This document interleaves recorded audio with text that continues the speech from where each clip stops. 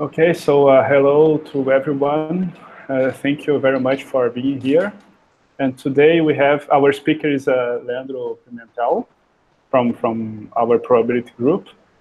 And he's going to talk about integration by parts and KPZ two-point function. So it's with you, Leandro. Thank you very much. Okay, thank you, Guilherme, and thank you, Eulalia, for organizing this nice webinar. And so I would like to say that I agree that my presentation is recorded. Okay, so now I'm going to start. Let's say, are you seeing the slide? Oh, no, I have to start the. No. Okay. You need okay. Okay, it will.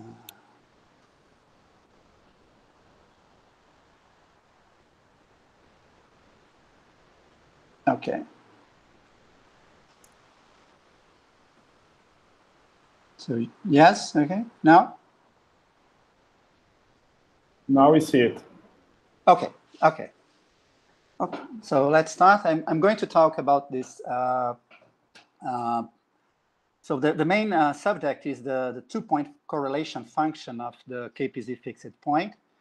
And so I will explain you how you can actually get some information on this function by using a very important tool from stochastic calculus, from Malliavin calculus, that is the integration by parts formula. Okay, so let me start with a very brief introduction to the KPZ universality class, and it starts with a paper of Kardar-Parisi-Zhang, where they introduce a partial differential equation, a stochastic partial differential equation, to describe the height profile of a growing interface.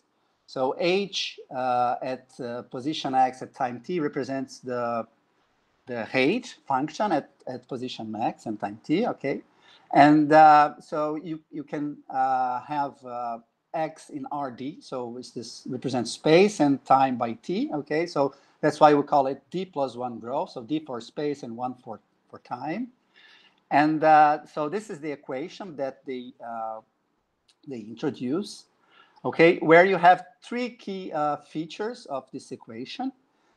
So the first one is what they call the relaxation of the interface or some sort of smoothing mechanism, which is given by this first term here, which is the Laplacian of the function. Okay, the Laplacian with respect to x. And then you have this lateral growth, which is introduces slope dependence for the growth rate. Okay, and they choose to put a square of the gradient, which is somehow the lowest nonlinear term that you can put here, nonlinear in terms of the slope of the interface. Okay, and then you have a random force, which is given by a space-time white noise, here represented by chi. Okay, and so they were actually interested to study general growth models which have these key features, and they kind of propose this canonical model that is given by the KPZ equation. Okay, and so what came is that in dimension d equals to 1, they conjecture by using some renormalization type of argument that for d equals to 1, so the fluctuations, you would have like a speed, a macroscopic speed of growth, okay, which is given by this term b times nt, and then the fluctuations around this macroscopic speed will be given by a universal Markov process that is what we call the KPZ fixed point. And what is also important is these two critical exponents, n to the 2/3 and the n to the 1/3. So n to the 2/3 here represents the size that you see these non-trivial fluctuations occurring. Okay, the size in the space, and then n to the 130 is actually the size of the fluctuations that you see. Okay. So the conjectures, just repeating that, is that every 1 + 1 interface growth that has some sort of KPZ growth mechanism would have the same fluctuations given by this universal Markov process called the KPZ fixed point. Okay. Leandro, can I just make a very stupid question? Yes, sure. In the previous slide, you have in the KPZ equation have two parameters, the nu and lambda. Are they? Yeah. They are positive, I believe, or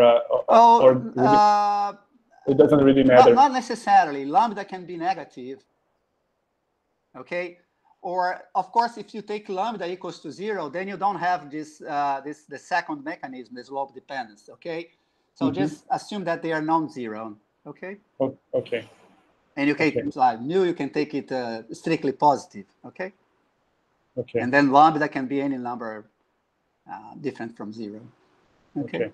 So they are not important to have this growth property or something like this. I mean, as you said, that you expect to have this asymptotic behavior. No, they don't really play. As soon as lambda is different from 0, then they should all be in this KPZ universality class. Okay, thank you. Actually, for lambda equals to 0, you have just a stochastic heat equation, which is not in the KPZ universality class. Okay. Okay. But as soon as lambda is different from 0, then you should have this KPZ universality. Okay. Okay, so let me give you an example of a model where you have KPZ fluctuations, okay, interactive particle system, which is the totally asymmetric simple exclusion process. And then you also have what we call the height function or the height profile associated with this totally asymmetric simple exclusion process.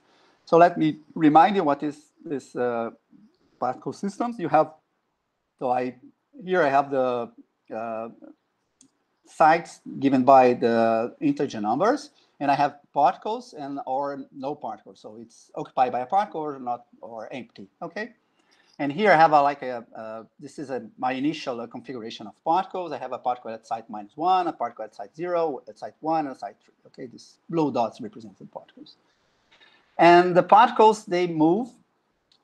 So this is the totally asymmetric. So they will only allow to move to the right, one step to the right at height 1.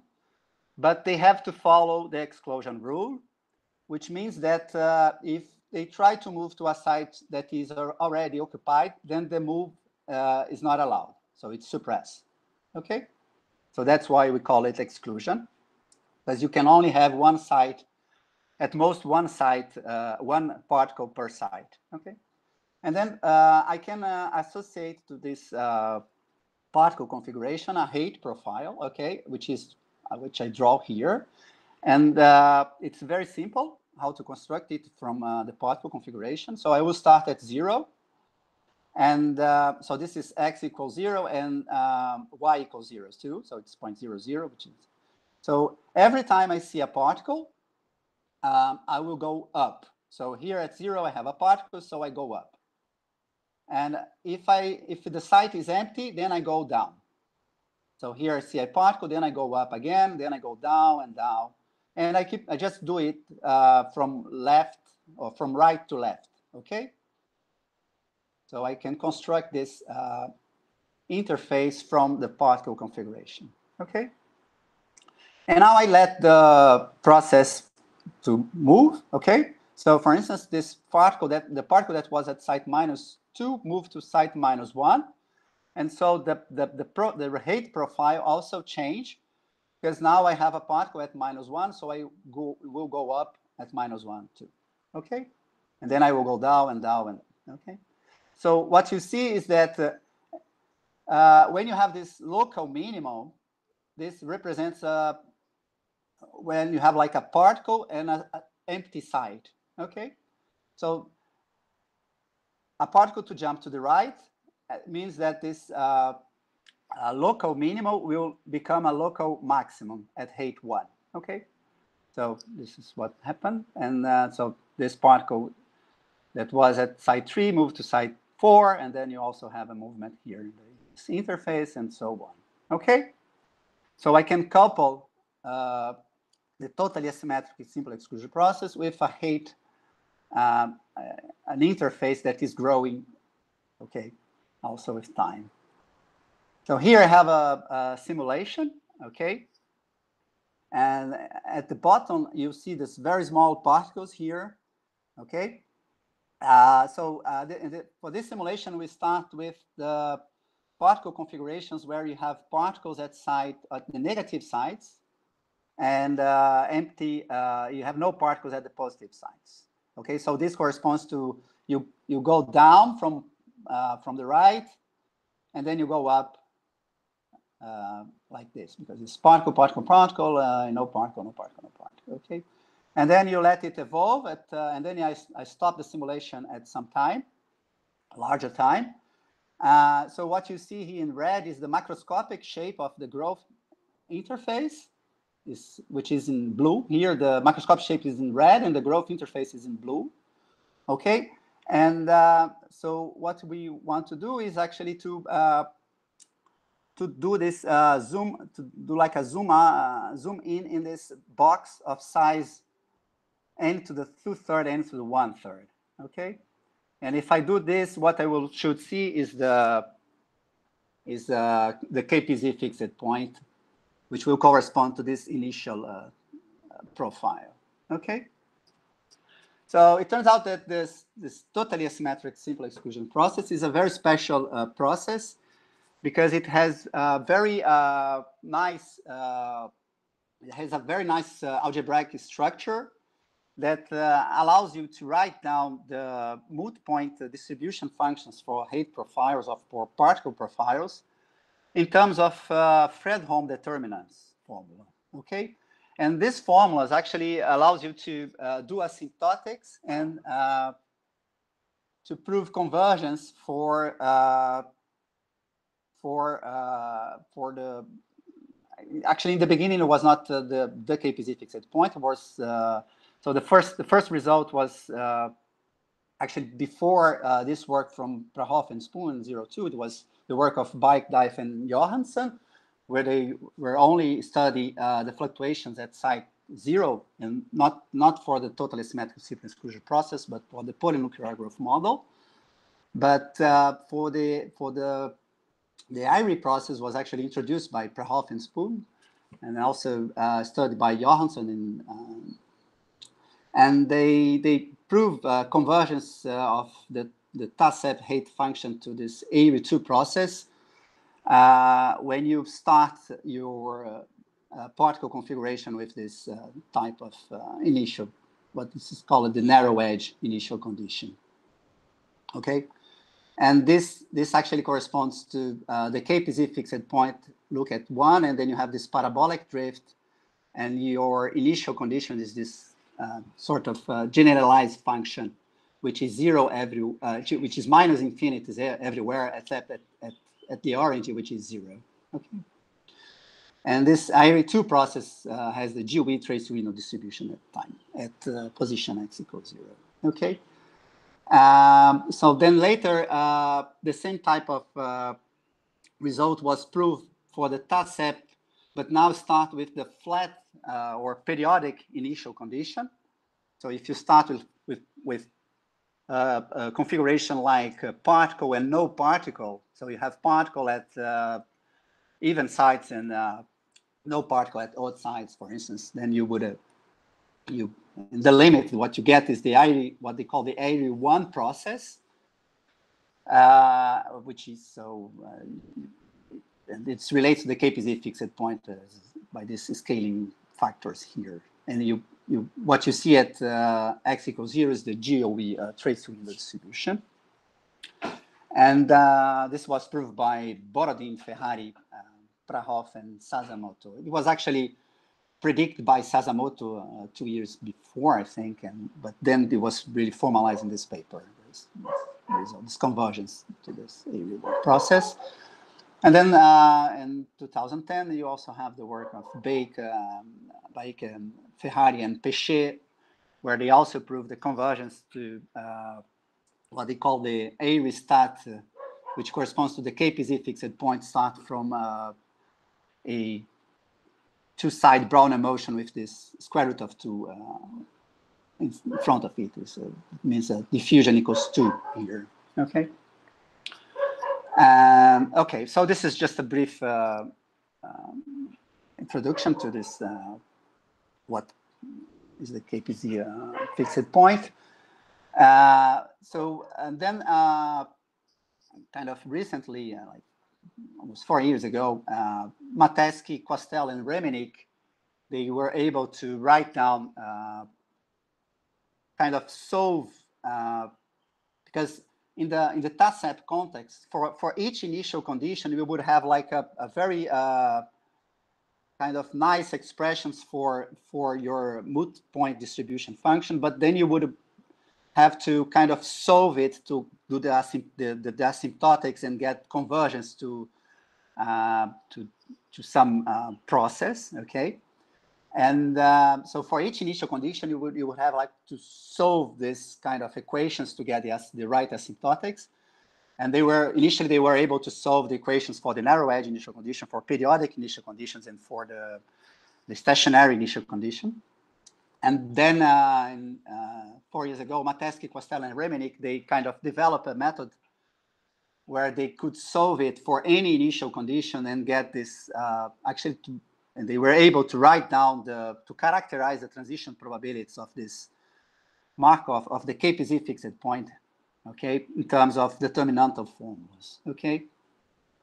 And so this is what we call the determinantal, Fredholm determinantal, which has a very explicit formula. As soon as you know what is this k, so k here is an integral operator. So the k of x I xj is just the kernel of this operator. Okay, and then they just write down this. So this is the transition probability of the KPZ fixed point that start at time 0 with profile h. Okay, and then you see the distribution at time t. So this is the continuous distribution. Okay, but from this formula you can also get moot point distribution for fixed time t. Okay, so and then of course this operator, the operator that they got here, it depends on the time and on the initial profile and also on the function f that you have. Okay. Okay, just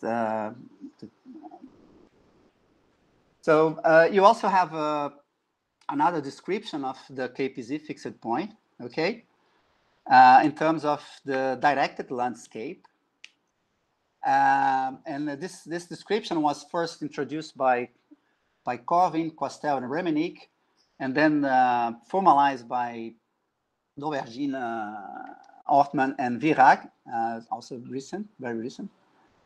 And the point here is that you can also construct your KPZ fixed point in terms of a variational problem, which is right here, okay? Where h is your initial condition. So I put h here just to see that you have at time s.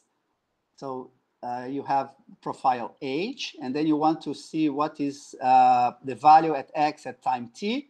So if you want to compute that, then you have to solve this variational problem here.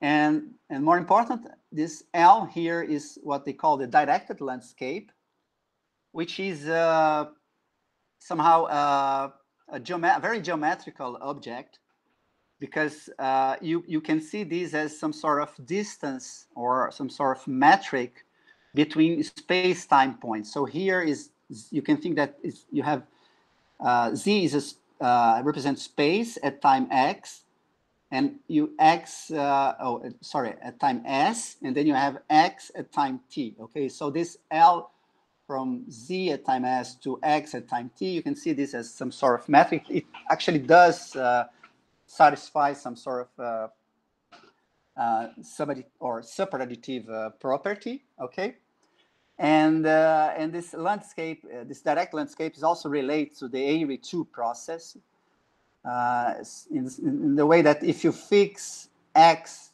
t, and s, then what you see is the rescale Airy 2 process minus a parabolic drift.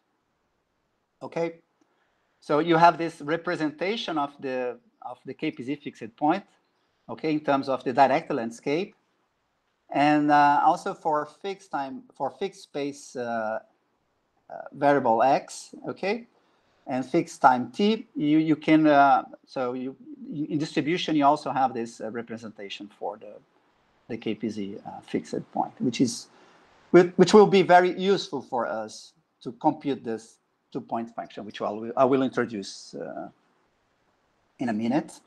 Okay.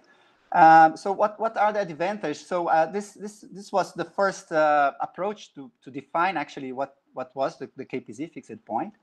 So these formulas are kind of complicated. You cannot only actually compute this determinant for certain initial condition. This is kind of so this to see what is this operator.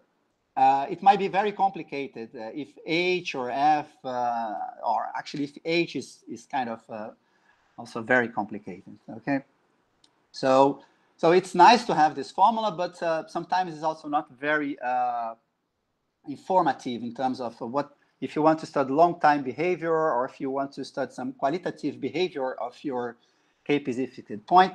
Then this representation can also help you a lot. Okay.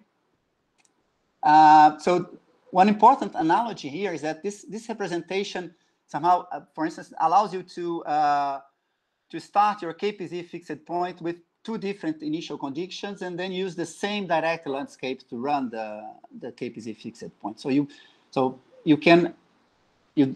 have like basic coupling, for instance, if you consider the KPZ fixed point construct from the directed landscape. And also that some properties of the KPZ fixed point come from the properties of this directed landscape, from the geometry, the geometrical properties of this directed landscape as well. Okay, so we also have this two important properties of the KPZ fixed point. The first one is this 1, 2, 3 scaling. Okay, so if you rescale your KPZ fixed point at time t, okay, so S of gamma is just this diffusive scaling, okay, diffusive rescaling actually. And if you rescale your KPZ fixed point at time t in this way, then you have this invariance in distribution, okay. And the 1, 2, 3 here comes from this fact that when you have this diffusive scaling, then you have this exponent here, 1, in front of f. You have exponent 2 gamma square now in front of x. And then what is the exponent that you have to put in time here to get the invariance is exponent 3. So this 1, 2, 3 corresponds to this 1, 2, and 3 here, which is for instance a different of the diffusive behavior. Normally, if you have a diffusive behavior, then you have 1, 2, and then you have to put like 4 here, not 3. Okay, you have to put 4 in front of the time. Okay, and then you have this invariant measure for the KPZ fixed point, which is given by a two-sided standard Brownian motion. So let me just remember what is a two-sided standard Brownian motion. So standard Brownian motion, I think that everyone knows what this is, but two-sided means that you have a standard Brownian motion at positive values of x, and then you have an independent standard Brownian motion at negative sides, at negative x as well. Okay, both of them are start at 0, and then you just put them together. Okay, this is the two-sided Brownian motion. And then if you consider two-sided Brownian motion with diffusion given by this 2 here, square root of 2, and then you have a drift for any value of mu here, then you have this invariance in distribution. Okay, it's not that the KPZ fixed point itself is invariant, but if you do this vertical shift at 0, then you get this invariance in time for the KPZ fixed point. Okay, so in this work, so I was interested to consider initial profiles where you have a Brownian.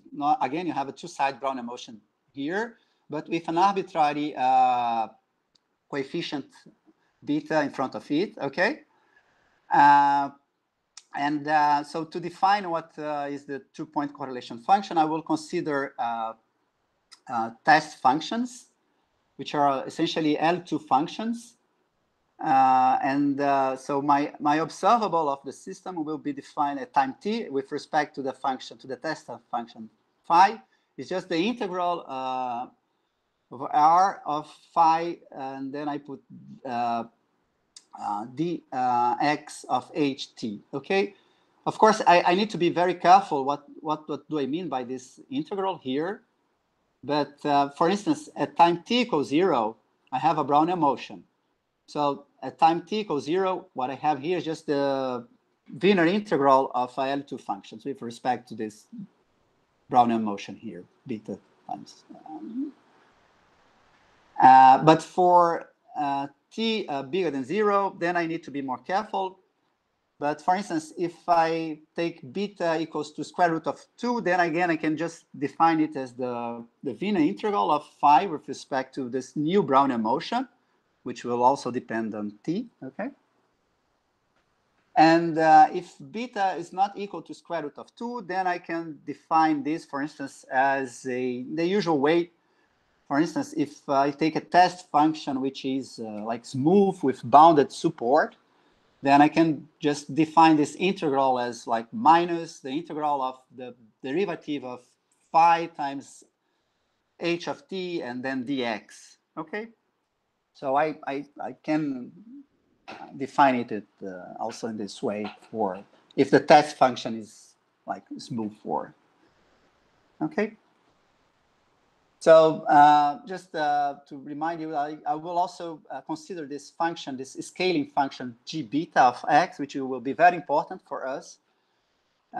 This is defined as the variance of the KPZ fixed point at time 1 at position x, okay? Where we also integrate over all possible Brownian initial profiles, okay? So this function, I would just put the dependence on beta here because it will be important for us. Okay. Here I have a plot of the distribution, actually, of the density of the KPZ fixed point starting from this Brownian motion times beta here, so this first white curve here corresponds to beta equals to 0, which is actually the flat initial condition.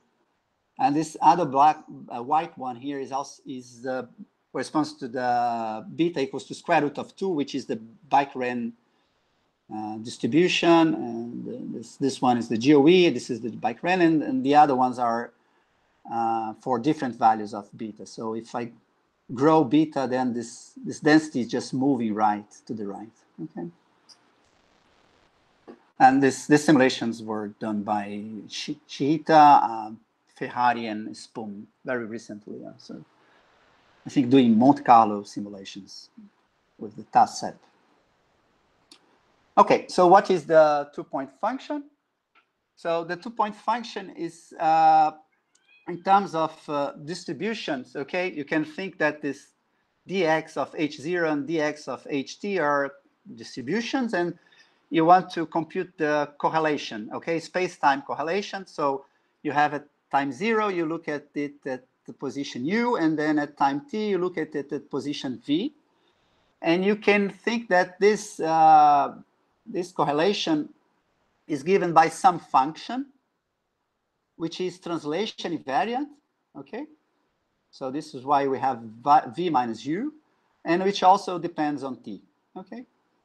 So in such a way that if I compute the expected value of two observables, of the correlation between two observables, what I get is this double integral of phi1 and phi2 with respect to this two-point function here, okay? So the thing is, so can we compute this two-point function, or can we get some information about this two-point function? And I will just make some observation here is that you can, if this formula is true, okay, if you can write down this expected value in terms of a double integral with respect to some function, the two-point function, then you can also write down this expected value as the cross correlation between phi1 and phi2, okay? Where the cross correlation is just so the cross correlation between two functions, two test functions, is defined by this formula. It looks like a convolution, but it's actually the cross correlation, okay? So you can see this by just doing usual change of variables. Just call v minus u, call z, then what you get is this. Okay. Okay. So the first result in order to determine this two-point function was due to, it was actually a series of results. So first, Prahoff and Spoon, they indicate that the two-point function should be given by this formula. So remember that this g is the variance of the KPZ fixed point at time 1 at position x. So this, what I have here is the second derivative of g, okay? And they were studying first the stationary regime where beta equals to square root of 2. And they indicate that this two-point function will be given by this formula here, by the second derivative of the variance of the KPZ fixed point of this scaling function. And then Ferrari and Spoon, they kind of prove it under some assumptions on the convergence of the TASEP to the KPZ to the Airy stat process, and which was finally proved by Bike, Ferrari, and Péchet in 2014. Okay, and they finally proved this. And these three papers, all the arguments were based on TASEP approximations of the KPZ fixed point, of the stationary KPZ fixed point with beta equals to square root of 2. Okay, and they also point out that this function here, this scaling function here, gives the density of the KPZ of the KPZ scaling of the second class particle in the totally symmetric super-exclusion process. So I will not explain what is the second class part, but for those who knows it, so this function gives the density of the, okay, in the stationary regime again. And so what is also interesting is that this function, this KPZ correlations can be tested in some experimental systems. And this was very recently produced by, let me just see here, the names are by Iwatsuka, Fukai, and Takeuchi. So they, so before this is just a plot of this density, this second derivative of a 4, okay?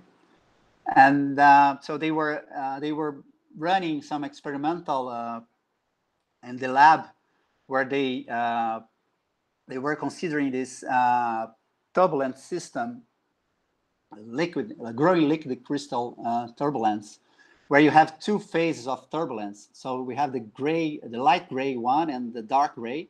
So the light gray is kind of metastable, and the dark gray one is stable, so that the stable one eventually nucleates and expands, and forming this growing cluster bordered by a fluctuating interface.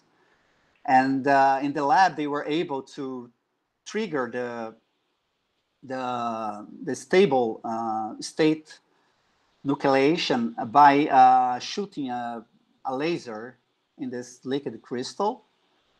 And then they also were able to control the experiment and then design this initial profile, and then run and make some statistical testing to see the KPZ fluctuations and also the KPZ two-point function. And here you see this.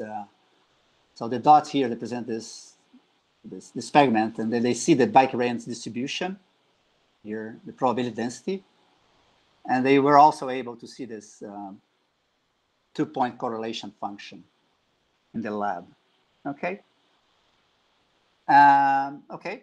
So so what I want to show you is this so this first result, which is somehow a generalization of what was done in the stationary regime. Okay, and actually also you have a bit more information here, because so the first thing is that you can so the correlation between two observables of the system. Just remind you that this xt of phi is just the integral of phi with respect to h dx of h at time t. Okay, so here you see this observable at time 0, then you have here the observable at time t, and what I get is this formula for the correlation between two observables given by beta square, and then you compute the expected value of the cross correlation between phi 1 and phi 2, apply at this location of the maximum of Brownian motion of this, our initial Brownian motion with parameter beta, plus an Airy 2 process minus a parabola, okay, with this negative parabolic drift. And we are also able to compute the density of this location of the maximum. And then what we see is actually this this KPZ scaling function given by the variance of the KPZ fixed point, the second derivative of the variance of the KPZ fixed point, as in the previous result. And as a conclusion from these two formulas, what you get is this general formula for the two-point correlation for general values of beta. Okay, of course, for beta is strictly bigger than 0. Okay, so you have this formula here. Okay, and so with this formula, you can actually conclude some asymptotics. For instance, you can take the limit as t goes to infinity of t to the 2/3 times this correlation, and what you will see is just the second derivative at position 0 divided by 2 times the integral of the cross correlation between phi 1 and phi 2. So in particular, you see that this correlation goes to 0 as fast as t to the power 2/3. Okay. And so what is another natural question is, so what can we say about the joint distribution of this vector here relate to this two so the joint distribution of the observable of the system at time 0 and the observable of the system at time t. Okay, and so we can also prove something about this joint distribution, and what we can actually prove is that we can bound the Wasserstein distance between the joint distribution and the product measure induced by its marginal. So this is just recalling you what is the Wasserstein distance between two probability measures in R2. So eta and theta are two probability measures in R2, and L is a Lipschitz-1 function. Lipschitz-1 means that L of x minus L of y modulus is smaller or equal than y minus x. Okay, so the Lipschitz constant equals to 1 here. Okay, and what we can prove is that so if theta t represents the joint distribution of this vector here, and eta t represents the product measure induced by the marginals, then the Wasserstein distance is bounded by this formula here. So here you have 1 over the L2 norm of phi 1 multiplied by square root of pi over 2, and then you have again the cross correlation, the integral of the cross correlation, and then you have this scaling function again here. Okay, and in particular, you also have the distance between the joint distribution and the product measure also scale as t to the 2/3. Okay, and then you have this very explicit upper bound for the Wasserstein distance between these two probability measures here. Okay, so so these are the two main results, and I want to, if I can, like 10 minutes or explain you a little bit about the techniques of proof, and that's why that's where the integration by parts formula comes. Okay, so the proof of theorem 1 is really an application of the integration by parts formula from Malliavin calculus. And the proof of theorem 2 is some sort of adaptation of the Malliavin-Stein method for asymptotic. So the Malliavin-Stein method was first considered for normal approximations. So to prove theorem 2, what we're going to see is that we can actually adapt this method to also prove asymptotic independence. So we can also adapt this method to bound the distance between the joint distribution and the product measure induced by the marginals. Okay, and so I put here a reference. So if you get more interest in these two subjects, you can go to the lecture notes from Dave de Nouillard, which are very nice lecture notes given during the probability school, like I think it was 2 years ago or 1 year ago. So you have, it was published by Ensaios Matemáticos, and you can see so what more details on this integration by parts formulas and what I mean by this Malliavin-Stein method. But I will give you a very brief explanation of these two subjects here. So the first one is, so what is Malliavin calculus? So I will not explain you. It's a very very complicated theory. It's not really simple to understand what is going on, but there are some objects that you can have some feeling and some intuition. So so let me just explain you what is the integration by part formulas with a very simple example. So suppose you have this is just the Wiener integral of a test function phi, okay, now L2, okay? So I will denote it W of phi, okay? So if you have another random variable, so random variable means here that you have a functional that depends on the whole trajectory of your Brownian motion, okay?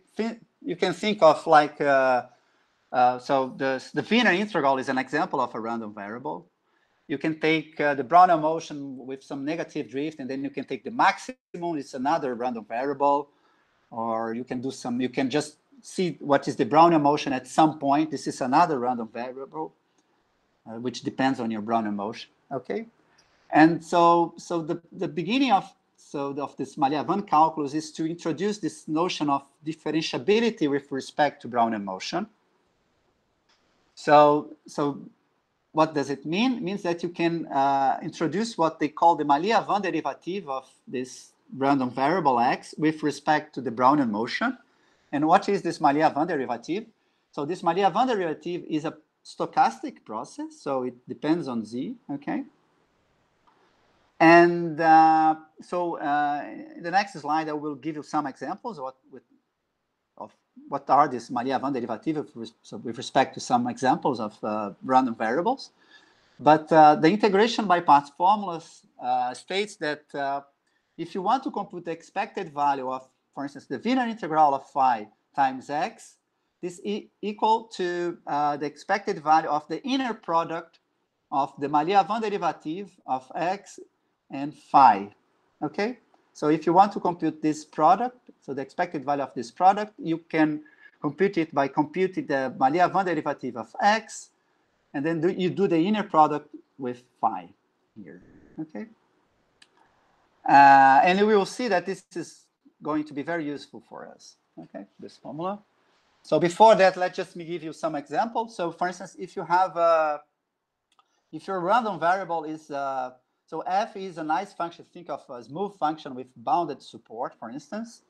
So if f is a nice function of this Wiener integrals here, okay? So f is just a function from Rd to R, and then I just compute it at the Wiener integral of y1 until the Wiener integral of phi d, okay? So what will be the Malliavin derivative of this random variable? We'll just give it, will be given by this formula here. You just take the partial derivative of f with respect to xj, compute at this at positions W of omega 1 and so on, and then multiply by phi j of z. Okay. And in particular, if you do the Malliavin derivative of the Wiener integral, what you obtain is you obtain back your function phi. Okay. So this is actually the way you define it. So you define the Malliavin derivative for these functionals. For functions like that, you define it like this. Okay. And then you keep extending the Malliavin derivative for more complicated random variables. So for instance, if you want to you can actually compute the Malliavin derivative of the KPZ fixed point if you, so that's why it's important this representation of the KPZ fixed point in terms of the directed landscape, because with this representation, you can compute the Malliavin derivative with respect to your initial condition, okay?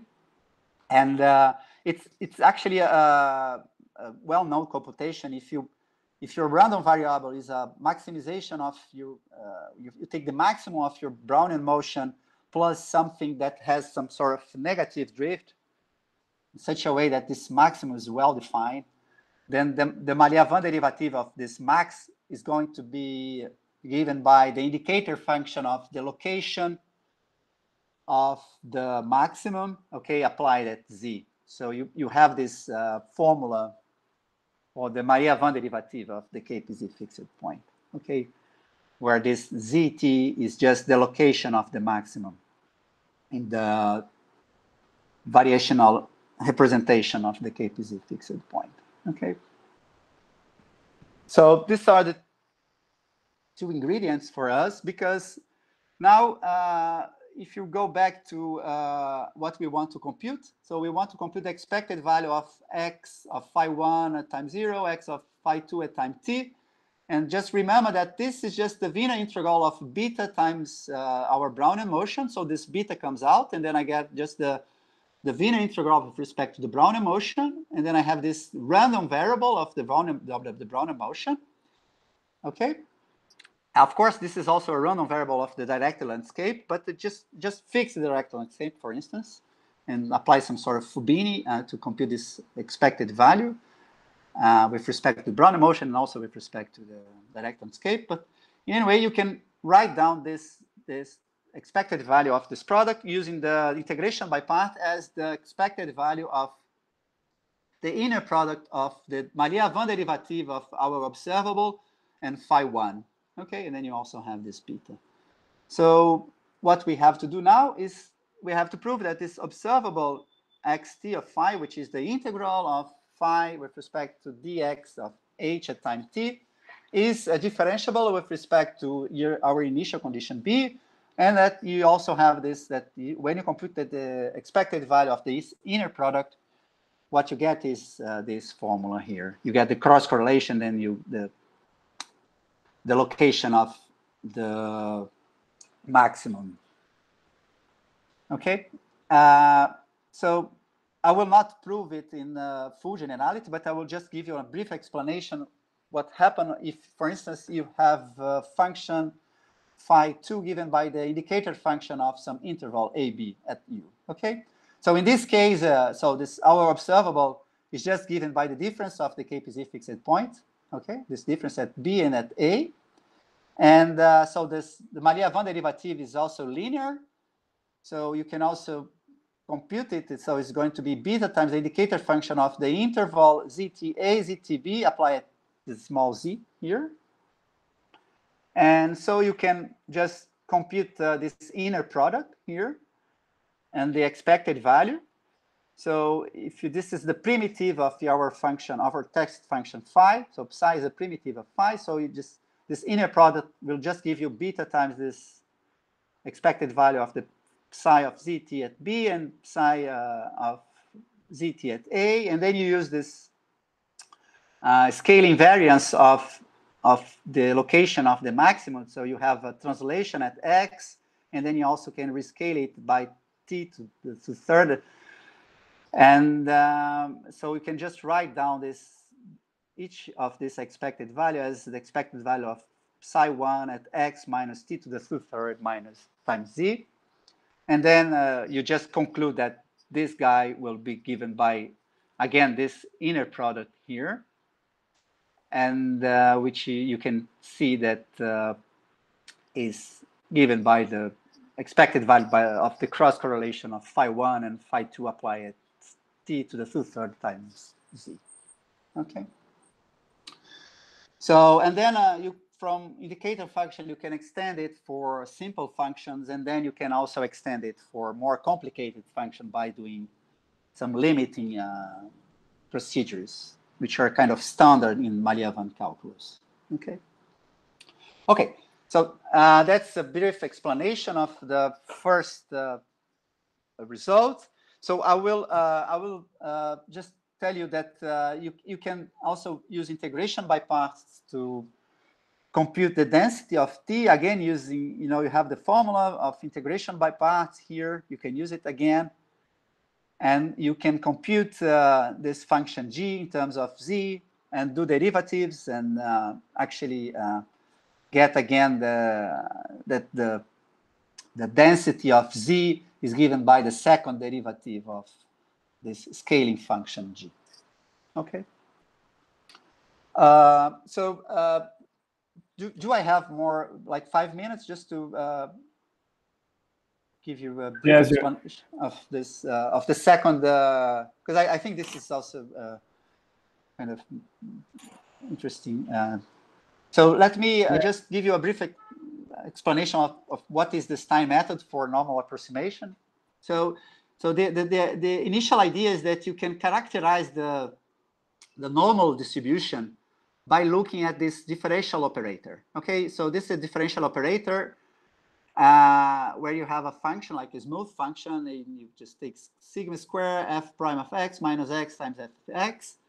And so this Stein lemma says that z is normal if and only if the expected value of this differential operator applied to f at z equals 0 for all nice functions f. Okay. So you can characterize the normal distribution by looking at these expectations here.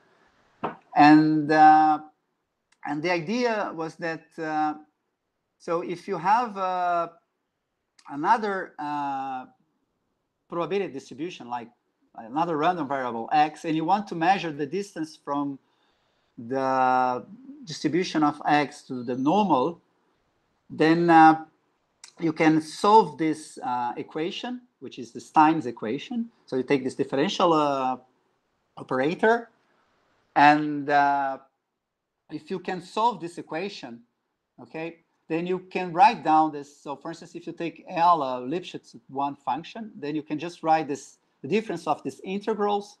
So this is just by definition. So if theta is the law of x and eta is the law of z, the normal law, then if you solve this equation, then you can write this difference as the expected value of your differential operator applied to f of L. So f of L is the solution of this equation applied to your variable x. So if you want to bound the Wasserstein distance between eta, which is the normal distribution, and theta, which is another distribution, so what you have to do is you have to bound you need to be able to bound the expected value of this differential operator applied to x, and then see how does it behave as you change this function L here. Okay.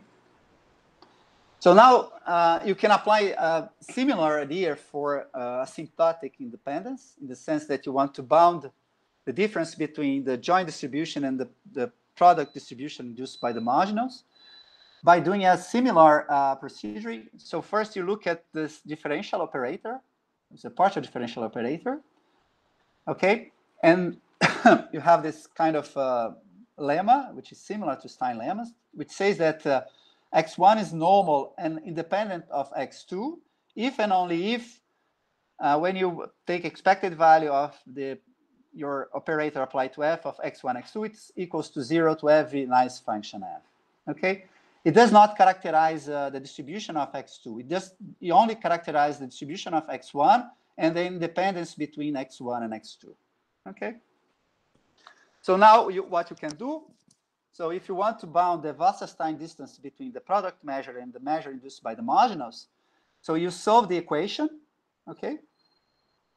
So for each Lipschitz 1 function, for instance, I will solve this equation, and I will prove some kind of nice properties for the solutions of this equation, like this is going to be bounded. And more importantly, I have bounds for the partial derivatives of the solution. And the third one is also going to be very important, because this square root of pi over 2 is going to be the square root of pi over 2 that appears in our results in theorem 2. Okay.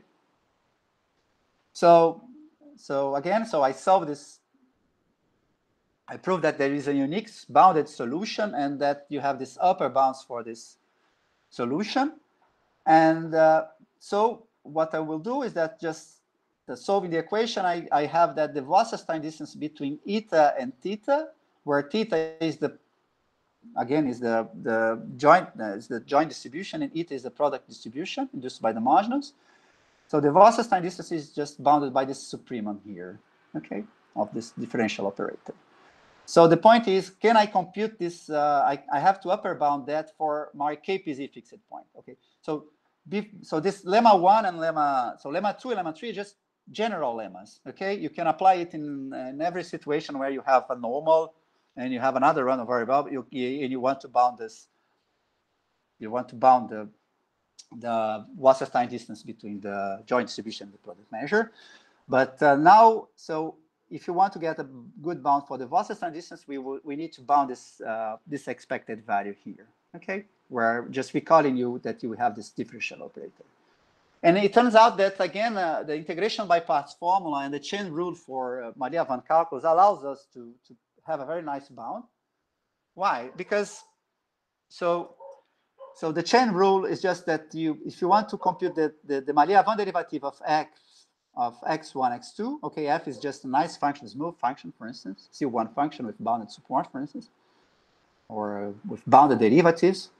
So the Malliavin derivative of f of x1, x2, just you take the partial derivative of f with respect to x1, multiply by the Malliavin derivative of x1, and then you sum of the partial derivative of x1, of x2, of f, and then multiply by the Malliavin derivative of x2. Just usual, what you should expect of a chain rule, okay? And then we can apply this chain rule here. Why? Because, so I want to, just recall it, that I want to apply this differential operator at f, and then compute it at this joint distribution of our observable of the KPZ fixed point, okay? So first I use the integration by part formula. So saying that I want to compute this expected value of this x, which is a Wiener integral times beta, and this random variable here, okay? So integration by parts tells me that this is beta, because here I have a beta, and then expected value of the inner product of the Malliavin derivative of f applied to x1 and x2, inner product with phi 1. And then the chain rule gives me the Malliavin derivative of this guy here. And what I get here is that, so you see this, the first derivative here with respect to x1, it appears also here. But now I have a sigma square here. Why I have a sigma square here? Because when I compute the Malliavin derivative with respect to x1, so x1 is this guy here. This guy here is just the Wiener integral. And the Malliavin derivative of the Wiener integral is just the function itself. So what I get is just the inner product of phi 1 with phi 1, which is just the phi 1, which is just the square of the L2 norm of phi 1. Okay, and then I have a beta again, which gives beta square, and then so this just gives you the sigma square, where the sigma square is actually the sigma square of this is the variance of this variable here. Okay, and then I have the second part, which is the second derivative, the partial derivative with respect to the second variable x2 applied to our vector, and then the Malliavin derivative of the observable at time t with respect to x2, inner product with phi 1. Okay, so I have this formula, and so what does it tell me? So it tells me that if I take the expected value of this guy here, x1 times f of x1, x2, sigma square times the derivative, the partial derivative of x1 of f, which is exactly our operator of differential operator, what I get is exactly what is written here. So from this formula here, what I get is that the expected value of the operator applied to f is actually given by minus beta times the expected value of the partial derivative of f with respect to x2 times the inner product of this Malliavin derivative of x2 with phi 1. Okay, so now I know that this, if I have a solution of my equation FL, so I know that this this partial derivative with respect to the second variable is bounded by 1 over sigma square root of pi over 2. So I have a very uniform bound of this term here, which is the only term that depends on L actually. And the second term that I have is just this inner product between the Malliavin derivative of x and phi 1, which I know how to compute. I know how to write it down with respect to this scaling function, which is given by the second derivative of the variance of the KPZ fixed point at position x. And so that's it. So just to final consideration. So we obtain the 2-point function, the density of the location, by means of stochastic calculus applied to the KPZ fixed point, and then we develop the Malliavin-Stein method for asymptotic independence and apply it to the KPZ fixed point. And so this, I think that this can also be applied to, so this methodology can also be applied to other models in the context of interactive particle systems and stochastic partial differential equations. And this is one direction of research. And maybe we can also compute the moot point distribution of the location of the maximum at different times. Okay. So these are the reference of the talk. Okay. And I will finish here. So thank you very much for your attention. And I'm sorry for this delay. Okay, thank you. Let's thank Leandro.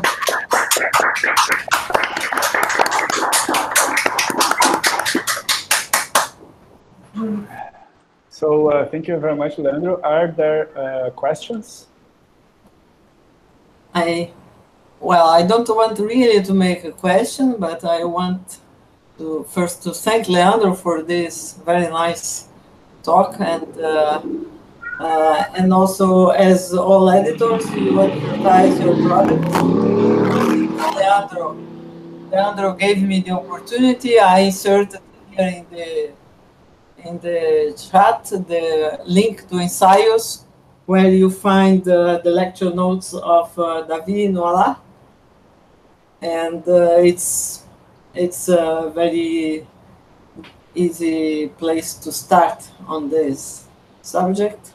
And as Leandro was pointing, there are results going on in various SPDEs, so it's a very useful tool. So it's good that, so I advertise it for two reasons. It's good for people willing to learn, and also I take the opportunity to advertise because ensayos is a place where I would like specialists in probability to sometimes send lecture notes. So that's a double advertise. Okay, so thanks a lot, Leandro. Yeah, so is there any other question? Because I have it too, actually. So, Leandro, do you hear me? Yes, yes. Okay. So, my questions are very naive, let's say. Because so I was wondering if this whole machinery that you have developed and use it also many results from the Malliavin calculus, is it important that you have this two-sided Brownian initial condition, or it doesn't matter to have this specific initial condition? So in our context, yes, it was very important to have a Brownian motion there. Okay.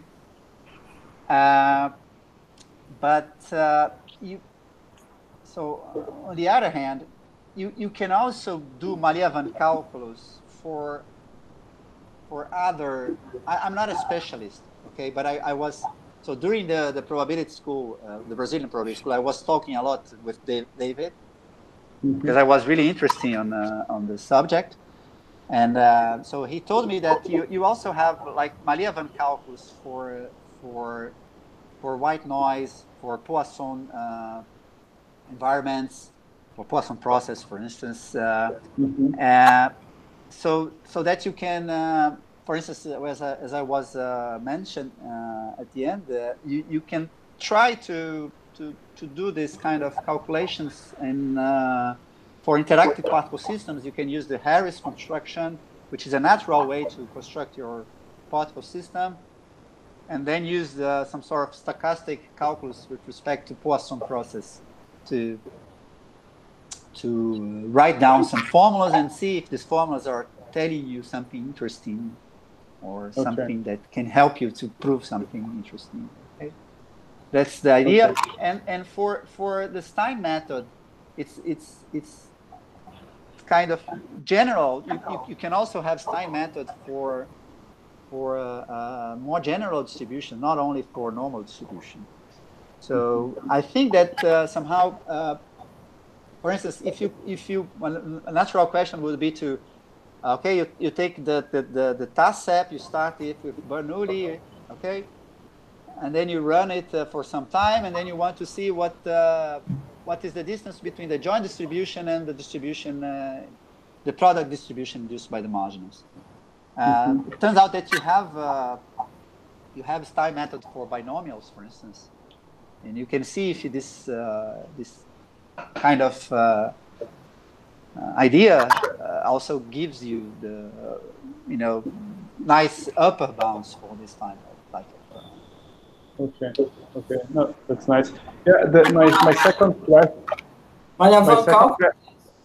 Yes. Oh, sorry. Yes. Eulalia? No, I was just going to comment that is very well adapted Malliavin calculus to the abstract Wiener space. Abstract. Yeah. Ocean. So, not one. Yeah. Okay. And then my second question is, in the very beginning, you showed a picture where you had the expected curve for your growth model in red, I guess, and then you had, in blue the fluctuation, the curve coming from the fluctuation, right? Yes.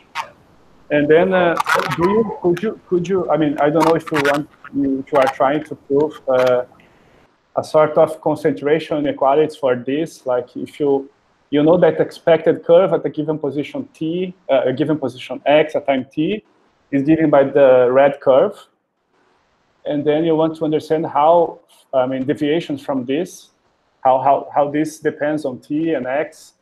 I'm not sure that this